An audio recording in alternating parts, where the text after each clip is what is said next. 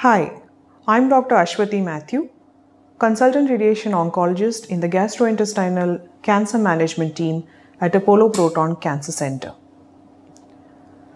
Many patients ask this question that why they have got liver cancer in spite of the fact that they don't have hepatitis or they do not consume alcohol.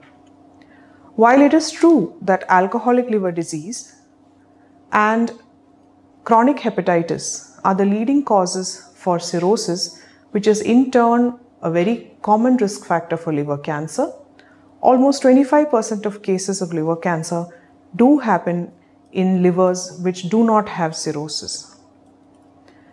Any cancer is caused by a mutation of the genes, and this can happen in a sporadic manner, which may be the reason why liver cancer develops in such healthy livers.